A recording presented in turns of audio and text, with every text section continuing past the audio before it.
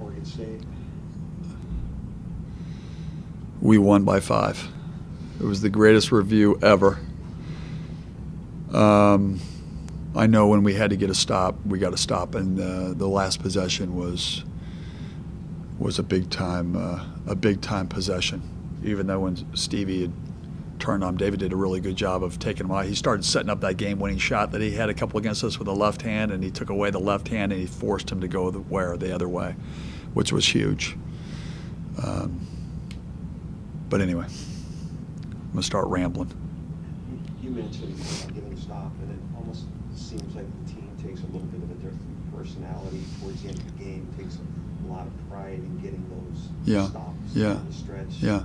Do you sense something, like, is there a switch or something that goes on with these kids? They just don't want to lose. You know, they've got the winner's spirit, champion spirit, and the key is to get them out of those situations where there's that possibility, which we've done for a long majority of the season.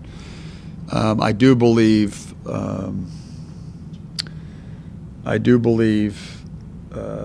in that game, you know, there was a lot of plays. You know, they made a lot of shots. You know, you had the 4-point play in the corner. You had the end of the half. Tinkle shot with 1 second on the clock, fade away in front of the bench. You know, sometimes those things happen. I feel like, you know, Cal Berkeley, same thing. Like, some teams they have a really good night. And for the most part, there was a few breakdowns, but a lot better than I thought. Yeah, in these past 3 games, you guys have led for a lot of those games, but have just allowed the other teams to kind of stick around. Yeah. You know, is there obviously you do well and you make the plays to win the games, but is there anything to, hey, let's knock these teams out early? Well, we've had, if you think about at Utah, at Colorado, at Oregon State, the same thing. I mean, Oregon, we were leading the majority of the game, then they started pressing and they turned us over. But we had an unbelievable start where we just kept lengthening leads. I felt like, you know, even when we had it 9, Oregon State, you just made a couple plays. It takes a couple plays, and that's where, you know, there's some substitutions. That's where the focus has to be there. And these teams are, you know, they're starting to get comfortable of how they execute against you too, and you got to give them credit. I mean, they had, if you look at their percentages of what they normally shoot, and then you look at what they do against us, it's a different type of game. In that Oregon game, they did pressure you a lot, and you hadn't seen it all year, and a lot of the time you didn't handle it well. Yeah. You expected to see the same thing, and how well are you? Yeah, Oregon's thing is their defense too. I mean, they turn you over.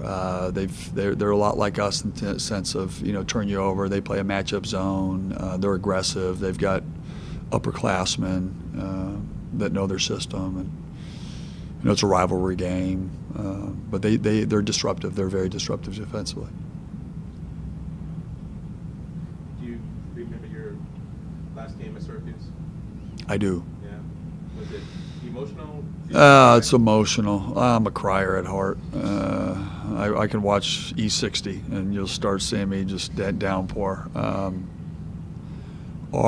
Yeah, I just, you know, like, listen, you go out there and, you know, you've got a sellout, and it's the chance for the fans to acknowledge what you've done, and I think that's an incredible thing. You know, it's a great reward. It's something that will be a brain tattoo for the rest of your life.